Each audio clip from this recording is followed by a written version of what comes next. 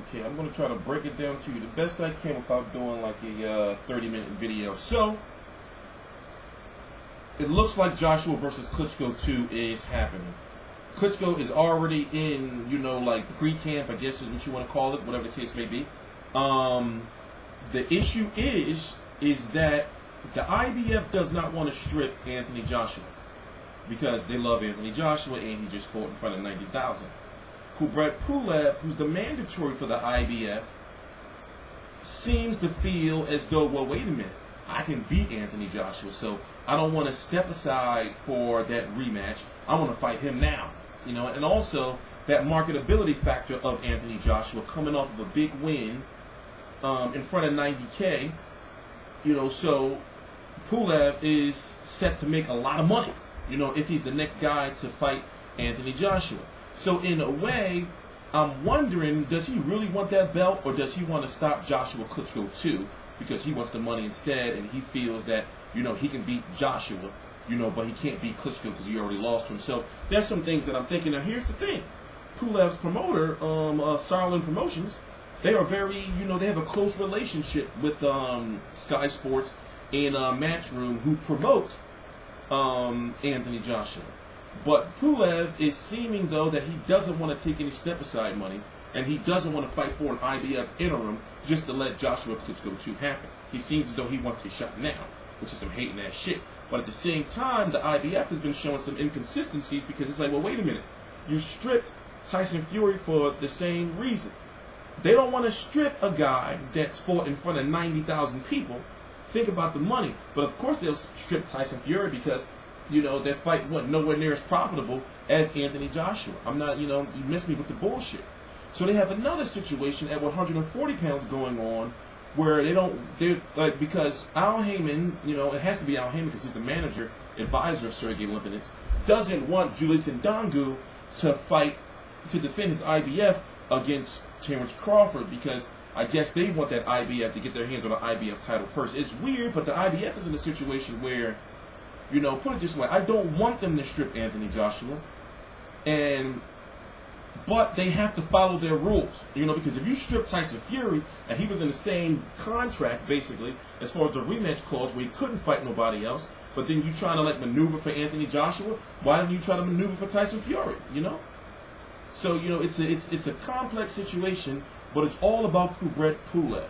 Now, if Kubrat Pulev, you know, says, okay, well, listen, you know, they can go ahead and fight, you know, but I want to be guaranteed the winner. But the IBF can say, well, you know, you can fight for the IBF interim, which is kind of like the belt, but at the same time, if they're going to order him to fight somebody, you know, in the top, you know, 3 or 4, whoever that is. So it may be a fight that Kubrat Pulev may not feel confident he could win. So therefore, he would not only lose his shot out at at Anthony Joshua beats Klitschko again for that big money, but he'll be losing the money. So I'm looking at it like he probably thinks like, man, I want that shot now, you know, because if Klitschko can do that, then I probably can do that. You know how fighters think. Of course, Pulev probably thinks he can beat Joshua, even though he lost to Klitschko. You know, so I'm sure he'd rather fight Joshua than Klitschko again. You know, not only financially, but he may feel like, oh shit, well, Klitschko let Joshua off the hook in that 5th round. You know, so he may be thinking that way. But it's starting to get a little complex. No date for the fight. There's no negotiations with any other fighters on both parties, and it's looking like the fight may happen in like October. September. I don't want to believe September. I say October. You know. So I'm hyped. I want to see the fight. You know. But one thing for sure is if Klitschko loses, he's done. And if Joshua loses, then you have a trilogy. But then Joshua would have to wait, and then have to build him back up again because now you got those mandatory obligations to fulfill.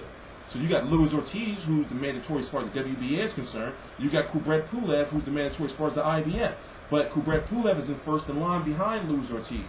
And Luis Ortiz, his team, is trying to start raising some issues with the WBA. It's like, yeah, we want our title shot. But it just don't work like that, you know, especially with the WBA. Because the WBA is thinking the same thing. Like, we're not stripping Anthony Joshua. We're going to get the hell out of here. We need that money, you know.